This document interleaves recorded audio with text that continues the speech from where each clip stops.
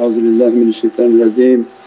بسم الله الرحمن الرحيم. أطيعوا الله أطيعوا الرسول وأولي الأمر منكم.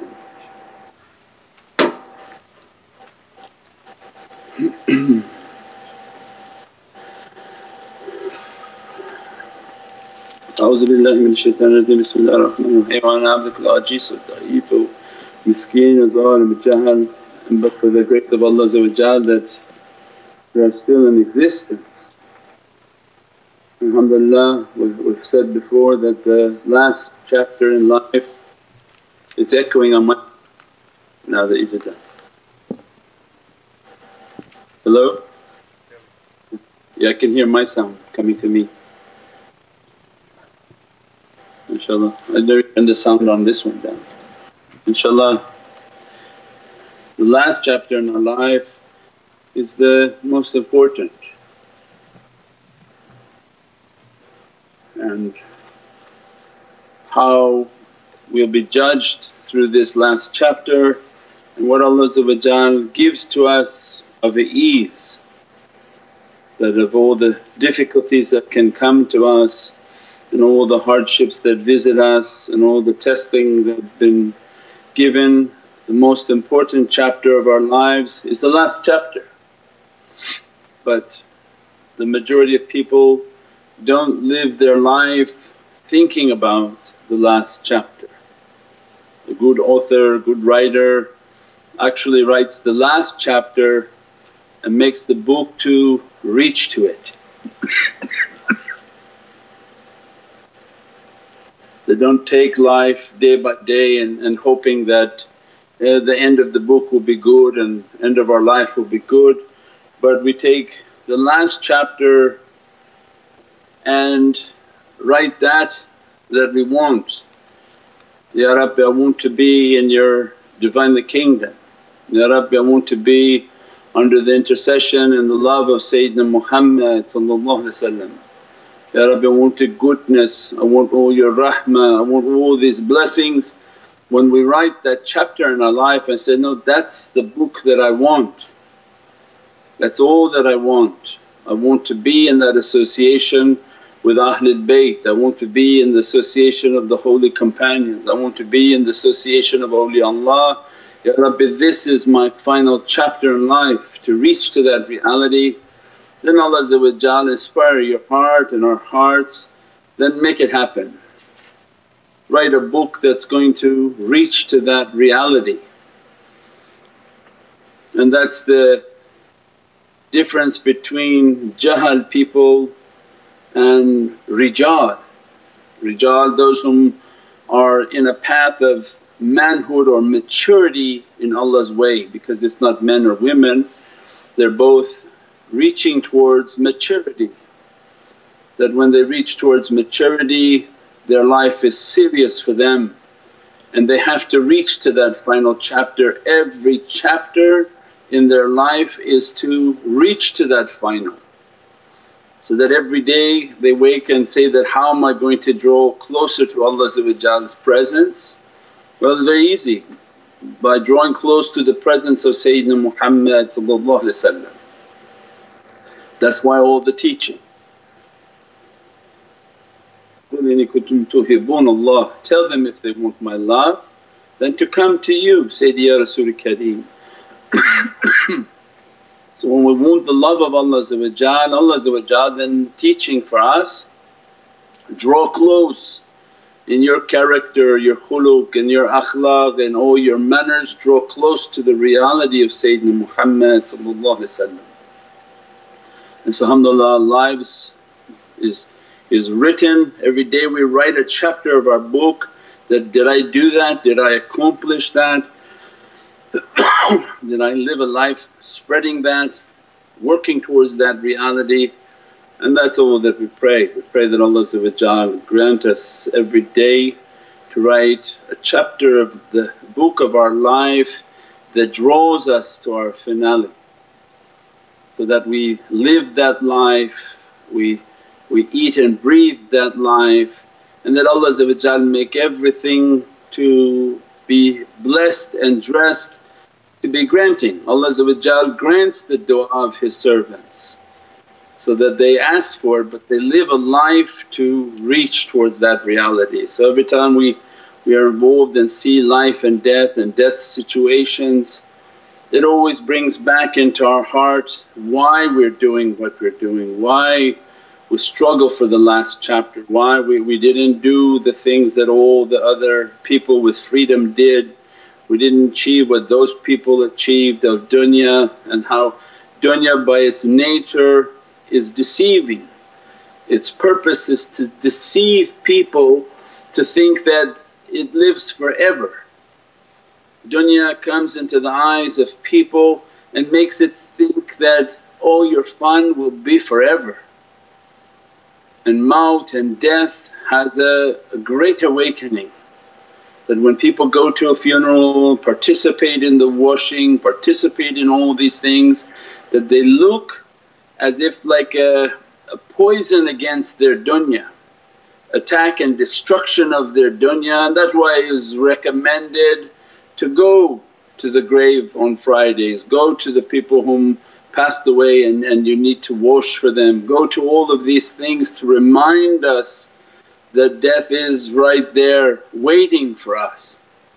And as a result it puts a poison on your dunya and takes away the deceit and the deception of dunya, that for all they struggle and all the licenses they fought to get and all the things they fought to buy and all the things they struggle to have, in the end it's of absolute no value. And everything that left going to be fought over by the family. Who's gonna get what and what shoes they're gonna grab and run out of the room and all this disgusting stuff of dunya. But in the end that one lying there, all the dunya they had is not going to help them. And that's when is the learning, and that's when the reality of why we do what we do. That people are so busy building their dunya and buying the stocks of dunya and buying the investment. These people when they sit together they talk about, oh this investment in 10 years going to give me this investment in 20 years going to give me this. And then you look at the dead and say that all that investment is for nothing, it's not going to help you where you're going. Allah is not looking to that. And the only investment that if they had listened and bought and had an eternal share was the investment in your akhirah.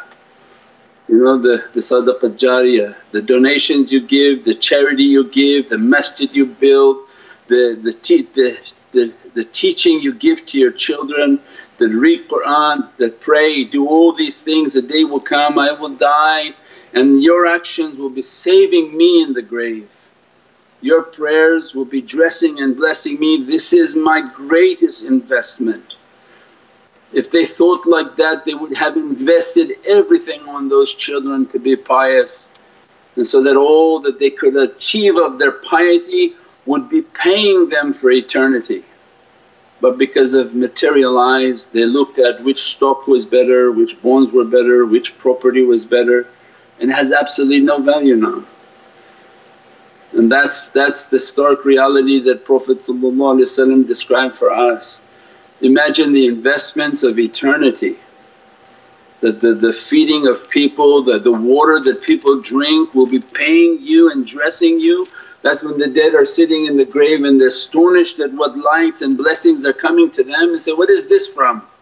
Well, this is from these masjids that you did, these are from the people that you fed, this is from the water that you gave, this is from the books and the knowledges that you spread, this is from the da'wah and the video and all the teachings that you've spread. These are what are flowing into your grave and dressing you for all of eternity. But their eyes are blinded by dunya, and that's why Allah is the great equalizer is death. Maut, it immediately wipes everything off the table. You don't have to do da'wah anymore, you don't have to keep pushing and trying to pitch. It shows itself right there, look all of this just ended and all the servant has is their good deeds. And you pray that those good deeds dress you and bless you, and pray that you had eternal investments, these blessings and dressings that would be flourishing and nourishing your grave and filling it with lights. We pray that Allah inspire us all to do good, to achieve, to do the things that have an eternal reality upon ourselves, upon our families, our children and our communities, and not to be too deceived by the dunya and its image of looking and running for all of eternity. Dunya looks like it never ends. The sadness of dunya is that it really doesn't care who lived today and who died today. It always is shining and has the illusion of everything great, and that deception is what is fooling insan and people. You know, it's not going to happen to me, don't worry. And then when it happens to people whom you love and to our loved ones, it becomes a very sharp reminder that this is why we're struggling to reach towards our akhirah. This is why what we do for the way of Allah, that's why these people sacrifice on Thursday, Friday, Saturday, throughout the week, giving food, building wells, putting out videos, putting out all of these things, so that our last chapter we can reach and have a beatific chapter in which Allah take every difficulty away. In the miracles that we see upon this path, how somebody could have had a very difficult ending and Allah made it to be speed up, so that no harm, no difficulty, and the servant returned back with a gracious and beatific reality back into the presence of Allah. We pray Allah make everything to be beatific and filled with light, inspire our hearts towards goodness inshaAllah. With this blessed month of Surat al-Yasin and the lights of Surat al-Yasin to dress this reality, dress this month, we pray that Allah grant us from the dressings of Surat al-Yasin and its immense blessings. That the fourth of the Sahabi for this month is Imam Ali, from Sayyidina Abu Bakr as-Siddiq, Sayyidina Umar, Uthman or Imam Ali. And that Imam Ali to dress this month and the face of the month from the companion side, and Imam Zain al-Abidin is dressing the secret of the family side.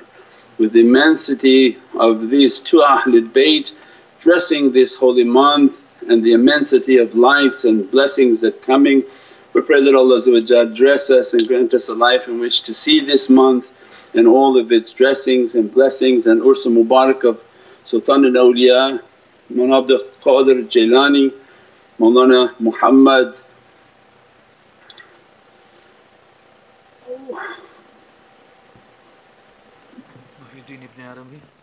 Sayyidina Muhyiddin ibn Arabi, and Imam Ghazali, Imam Ghazali, Imam Muhammad Ghazali, and many others. InshaAllah Allah dress us from these Ursu Mubarak, these blessings and the dressings of this holy month inshaAllah. Bi hurmati Muhammad al-Mustafa wa bi sirri Surat al-Fatiha.